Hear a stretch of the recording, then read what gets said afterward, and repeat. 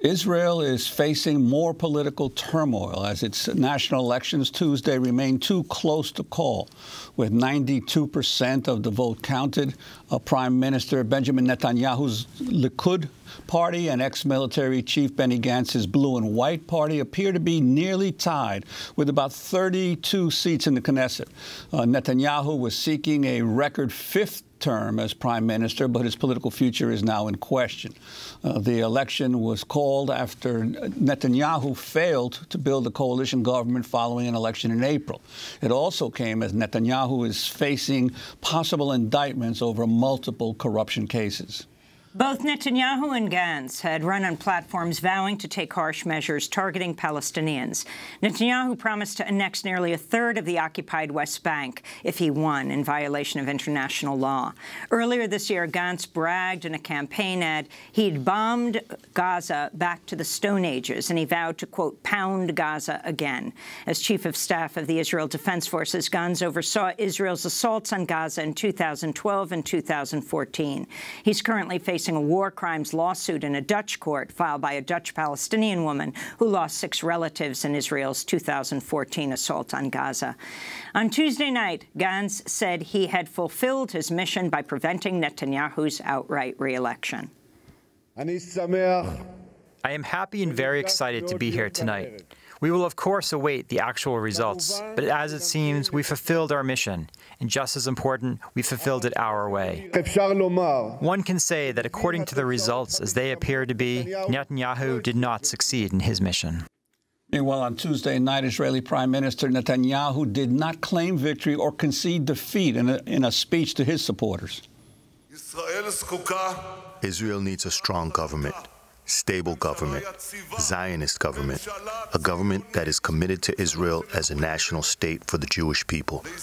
There can't be a government that is being supported by Arab parties which are anti-Zionist. The close election could result in the far-right former defense minister, Victor Lieberman, becoming the kingmaker as both Gantz and Lieberman attempt to form a coalition government, as both Gantz and Netanyahu attempt to form a coalition government.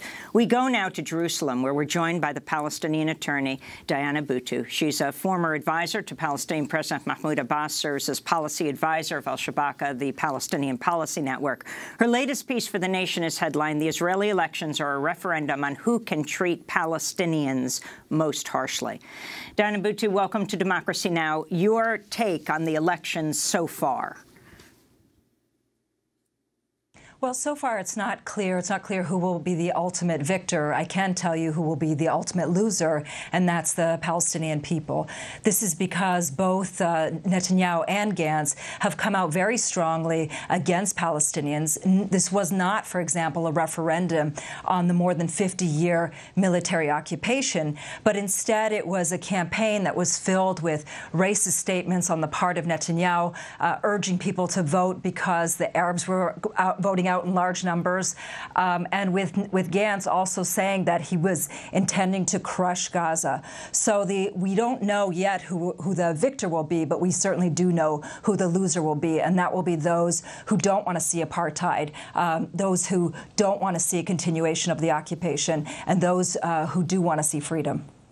And Diana Buttu, you've mentioned, for instance, that there was no discussion in this campaign of the Jewish nation-state law that was passed the last year and which really calls deeply into question any Israeli claims to being a democratic state. Could you talk about that? Yes, certainly. In fact, none of the party platforms, with the exception of the one anti-Zionist group called the Joint List, none of them even mentioned words like occupation or had a platform when it came to Palestinian freedom or even mentioned the word equality. Instead, all of the political parties across the spectrum, with the exception of the Joint List, really came out and said that this needs to be a Jewish state. They need to preserve preserve the idea of a Jewish majority and Jewish superiority, and none of them really had anything to say about Palestinian freedom. So in sum total, when we were looking at this election as a Palestinian who's a citizen of Israel, this really was an election in U.S. terms of between Trump versus Trump, with no real difference between the candidates and certainly no difference between the political parties and platforms. And what about the joint list? Did it grow in numbers based on the results so far?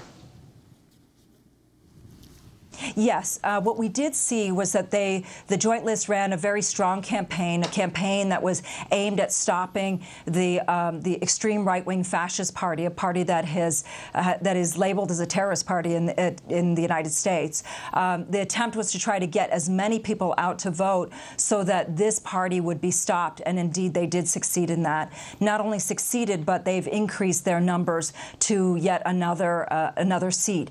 What was very interesting in their campaign was that the campaign is not just a campaign that targets Arab voters. It's a campaign that targets the Jewish Israeli left and says to the Jewish Israeli left, if you really believe in an end to the occupation, if you really believe in equality, ours is the only party that has that platform. And we did see that they managed to secure votes from Jewish Israeli voters as well, because of the fact that there is really no alternative. All of the other parties were competing over how harsh they could be against Palestinians, not in terms of what vision they have for freedom or equality. I'd like to turn to the Democratic Union Knesset candidate Stav Shafir. She was first elected to the Knesset as a member of the Labor Party in 2013, becoming the youngest woman lawmaker in Israeli history. She told CNN Tuesday the majority of Israelis support a two-state solution. This is what she said. Most Israeli citizens are not like Netanyahu. We have, even after 40 years of mostly right-wing governments, we have 65% of Israelis who support a two-state solution between Israel and the Palestinians. That's the most safe solution. It's the most moral solution that we all support. But Netanyahu at the moment, regardless of what he actually believes and of what our security system supports, the entire Israeli security system is pro-two-state solution and a clear border between us and the Palestinians. Netanyahu at the moment will do everything that he can in order to build a government and escape trial, to pass legislation that will prevent the justice system and prevent Parliament from putting him in trial and from getting into prison because of his corruption cases. Diana Buttu, your response and the significance of Stav Shafir. It's very interesting that she says this, given that her own party platform didn't mention ending the occupation, didn't at all talk about the two-state solution, and she was aligned with Ehud Barak, who's also a member of her political party. This is the former Israeli prime minister who propagated the false claim that there was no Palestinian peace partner, and who himself was the person who was responsible for killing 13 Palestinian citizens of Israel in October of 2000 when the Second Intifada started. So it's wonderful that she has this outlook at this point in time when the election is done, but it would have been obviously much better for her to have had this outcome, this vision from the beginning, articulated that vision in the beginning, and been pushing for Netanyahu and other parties to actually end the occupation rather than continuing to perpetuate it. And I want to ask you about Netanyahu's pledge earlier this month to annex a third of the West Bank if re-elected. Despite the widespread condemnation his proposal received, his main political rival, Benny Gantz, offered no criticism, instead claimed Netanyahu took the idea from him. Gantz's blue and white coalition said the Jordan Valley is, quote, a part of Israel forever. Netanyahu drafted a plan to cede the Jordan Valley in 2014. We're happy Netanyahu has come around to adopt the blue and white plan to recognize the Jordan Valley, he said. This is Netanyahu announcing his pledge to annex a third of the West Bank last week. Today I'm announcing my intention to apply with the formation of the next government, Israeli sovereignty on the Jordan Valley and northern Dead Sea. Diana Buttu, what would this mean? And does it matter if either Gantz or Netanyahu is prime minister, given each is claiming it's his own idea? You know, the fascinating thing is that it's been condemned by the entire world, but it's been applauded inside Israel. So it shows you exactly where the Israeli public lies. When you see Netanyahu bragging about this plan and other parties also coming forward and bragging about it, and the so-called centrist Gantz coming forward and not just bragging about it, but claiming that it's his own, you can see exactly where the thinking lies inside Israel, that they believe that they are above the law. They believe that the Palestinians are beneath the law and that they can do whatever they want. And this is why it is vitally important for us to keep our eyes on the fact that whether it is Gantz that's going to be in office or Netanyahu that's going to be in office, for Palestinians, the outcome is going to be the same. And this is also why it's very important for the BDS, the Boycott, Divestment and Sanctions Movement, to become even stronger, because that is the only way that Israel is going to be stopped. Well, on Tuesday, Israel's far-right former defense minister Avigdor Lieberman called for a national unity government, as you mentioned, to be formed. This is what he said. We have only one option, a national, liberal, broad government compromising Israel Baitenu, Likud, and blue and white. Both financially and in terms of security, we are indeed in a state of crisis. Therefore, the country requires a broad government. Diana Buttu, your response about this national unity government and what it might mean. This is something, you know, Lieberman was on the brink of extinction in terms of his political position. And even now, he's only the fifth in terms of the size of the party.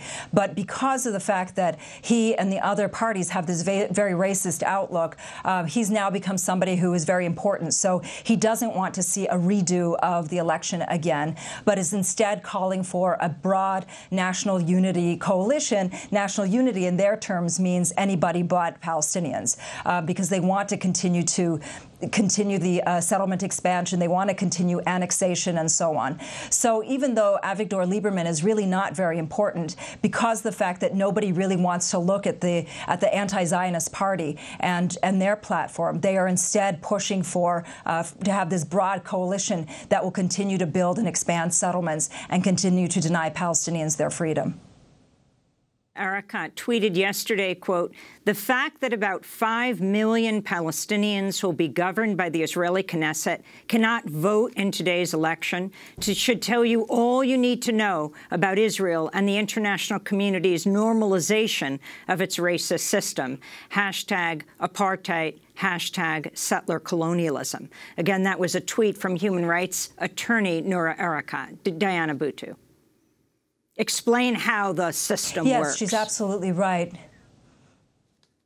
Well, the system works which is that only those people who are citizens of the State of Israel who are over the age of 18 are allowed to vote. Now, even though there are nearly 6 million individuals who are entitled to vote, Israel's also occupying land, the West Bank, the Gaza Strip, East Jerusalem, where under the rules of occupation, these are individuals who are not entitled to vote and yet who are ruled over by Israel. And so the fact that you have this dual system in place where Israel's in control of the lives of millions of people, and half of those people are not entitled to vote, clearly shows the level of apartheid in the system that we have in place. And that is one of settler colonialism. It's one of apartheid. And this is why I think it's very important for us to recognize that rather than applauding somebody like Gantz, who may just be Israel's prime minister, we should instead be pushing and focusing on ending that apartheid system and making sure that Palestinians finally get to live in freedom and in dignity and in equality, rather than under a system of Israel's thumb. What was interesting yesterday was that as Israelis were going to the polls, the checkpoints were completely shut down, so that while Israelis had freedom of movement, Palestinians were locked in their Bantustans in order to be able to make sure that Israel was able to vote. This is the essence of living under apartheid and a settler colonial regime. Diana Buttu, we want to thank you very much for being with us. Palestinian attorney, policy advisor of Al-Shabaka, the Palestinian Policy Network. Her latest piece for The Nation we'll link to. It's headlined, "The Israeli Elections Are a Referendum on Who Can Treat Palestinians Most Harshly." Previously, Diana Buttu was advisor to Palestinian President Mahmoud Abbas.